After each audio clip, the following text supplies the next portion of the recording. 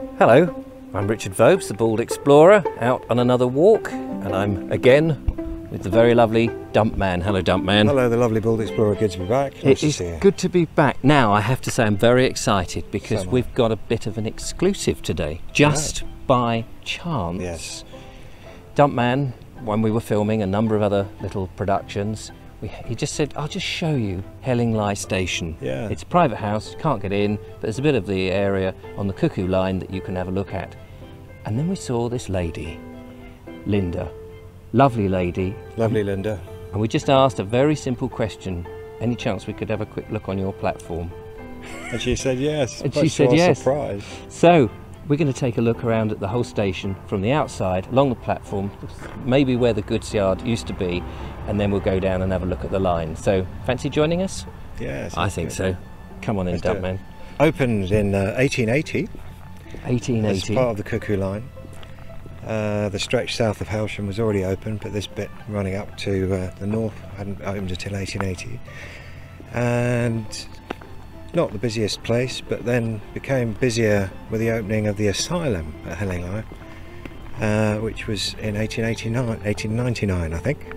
Quite a big building, wasn't it? And an important building. Huge building, which had its own little line running off to the east of here, which we can mention. So we also know it's just about to be redecorated. So this is, I think, gives it an added charm, an added faded beauty. Yes. That we're seeing it just before major works. Major works, on it. And as you approached, I mean, you did actually say it looks like it has just been closed for a while. Yeah. And actually it's been closed since the 60s. Yeah. So 1965. Yeah. So it's actually in remarkable condition. It's been lovingly looked after all the years in between, it seems. The present folk have been here for 30 years plus. Yes, and open, which was very nice, to people like us just asking that question. Yeah, shouting through the fence. Walk round the side now and come onto the old platform. But before I show you the remarkable canopy and all of that, let's just take a look. What direction is this? This is southwards, is it? Yeah, this is looking south along the platform. Back in the direction of Hellsham and Polegate.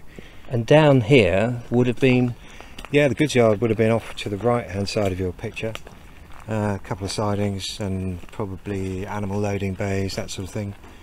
All have now either been swept away or obscured by growth. Yes. But yeah, a large area to the right, which was the goods area. And then our left, of course, is where the line ran. That's right, yeah. And actually is now an open footpath for people to cycle and whatever. Yeah. Which just makes it a bonus for us to be able to just stroll along quite a lengthy platform. It is, yeah. And actually, I think some of it's been committed to grass now. But you know, the platform as such continues in that grassed area. Over on the right hand side, I don't know how clearly you can see it, but there are sort of brick remains of structures which would have been associated with the goods yard. I mean, there's a square area there which may have been part of an animal loading bay. So you would have seen a couple of... And used principally by farmers and people like that? Yeah, like farmers, local industry, any of that really. Coal deliveries, all sorts of things could be moved by rail, as indeed they still could be. Yes. If there was enough impetus for it. Right. So let's take a little trip back up along the platform and to the station, and have a look at the quite remarkable canopy. Yes, it is. It is nice. Another thing that's rather nice is that there are these floral details painted on the wall, which have been kept, which really do look rather good. You'll probably recognise them. You see them at the Bluebell Railway, various other London, Brighton, South Coast Railway stations. Oh right. Well, I can't wait. And to see them up close is a treat, because I've only ever seen them through the fence. You see. Yes, of course. Yes. So this is a first for you as well. Absolutely. Yeah. Dumpman Films has never been here. Oh, well, that's nice to know that the Bald Explorer has... You've taken me somewhere. Yeah, that's it. So here we go. And it is beautifully preserved, isn't it? It's considering it's a private house and, you know, very nice, friendly people. I'm going to stick to the edge of the platform here, just past a little bit of washing. But there above the washing, these are the murals that you're talking about? That's it. The little extra details which you do see on some of the other stations in this area. It's great to see they're still there. and that somebody's taken the time to, you know, make sure they are still there. Yeah.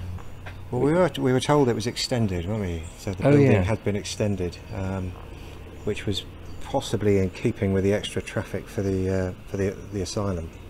Yes, because when the asylum came, I guess the traffic must have increased quite a bit. You've got not only the patients, but you've got doctors coming and going, Yeah. specialists, you've perhaps moving patients for extra treatment up and down to London. Constant supplies of coal and oil as well to keep it going. Because the little railway that runs to the asylum was That's right. electrically Generated. Actually, up at the hospital, they made their own electricity. So they needed coal to generate the electricity. Coal for a while, and then they used oil.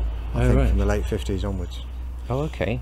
Yeah. Well, this is absolutely remarkable. It's beautiful, isn't it? It's beautifully, and it's so evocative. You know, you could go to the Bluebell Railway, and apart from just those odd bits of details like baggages and Sure.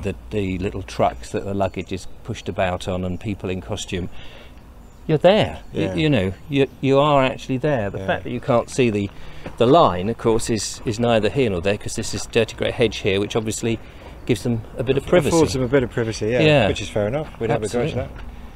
So This looks like the ancient entrance to a toilet block to me. yes, useful dustbin area there. Yeah, gentleman's in there. Not anymore.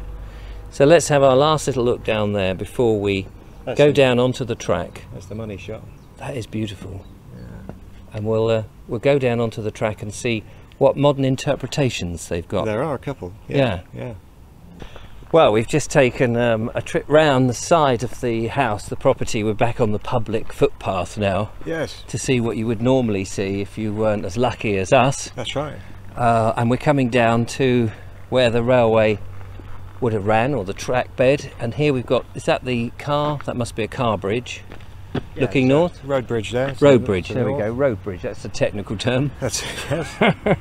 And what I was just interested in seeing that if you're cycling along here as an ordinary punter, so to speak, what the interpretation, you can get up onto a bit of the platform here without having to trouble the lovely Linda, just by coming up under the bridge, and up we come here into the sun, unfortunately. And they put a nice authentic sign. I don't know whether it's a real sign, it's probably a replica, isn't it? It's a replica, yeah, it's a replica. But it's a good replica. Yeah. And then there's a little bench here, which if you so wish, you could sit down, as Dumpman and I are doing, because we're quite exhausted. I am. And I'm ready for a pint, actually. and there you go. As a nod, to take your words out of your mouth, to the Hellingly Hospital, there's this little extra tramway. Tramway, is it? Would you say it was a tram? No, well, it's full size, you know, standard gauge. Right. And they built it to help them build the hospital in the late 1800s. And then after the construction was finished, they used it for shipping patients and supplies from the main line to the hospital. 1.25 miles long, 500 volt DC, generated by the hospital generators themselves.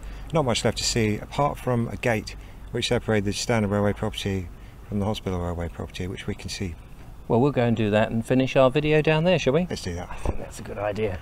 Come on then. I'll race you down there. It is a popular route, this Cuckoo Line. Do you know how long the Cuckoo Line actually is? Yeah, I mean, if you cycle it from Polegate up to Heathfield, which is the publicly accessible bit, it's about 9 miles, I think. Is it really 9 miles? Could be 11. I think it's 9 miles, and it's all uphill between Oh, is it? Polegate and Heathfield. So you want to be really doing it the opposite way? Yes. Coming back is a breeze. Cycling up is murder. Yeah, right. I've only done it once.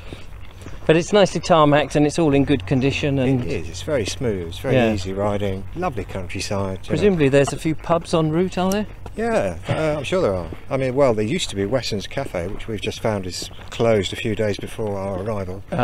Great institution, gone to the wall, but like so many. yes. But no, there are various pubs, although they're not actually on the track. You know, you Right, have to. you just make a detour. Yeah.